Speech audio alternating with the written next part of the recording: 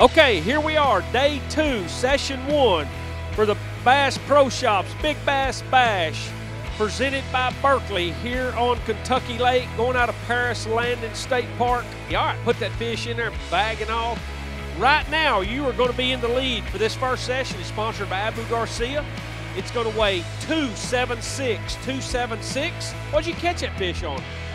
Berkley power bait worm, motor oil color. There you go.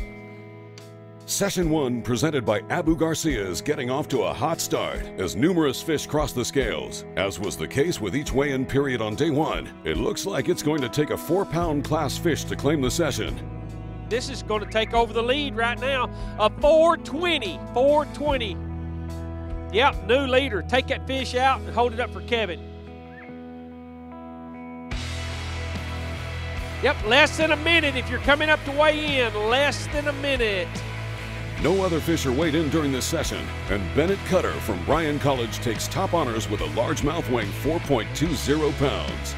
Cody Gregory from Bethel University weighs in the only other fish to best the 4-pound mark, taking second with 4.09 pounds. Each angler finishing in the top 10 earns an Abu Garcia Revo reel, as well as a variety of other prizes.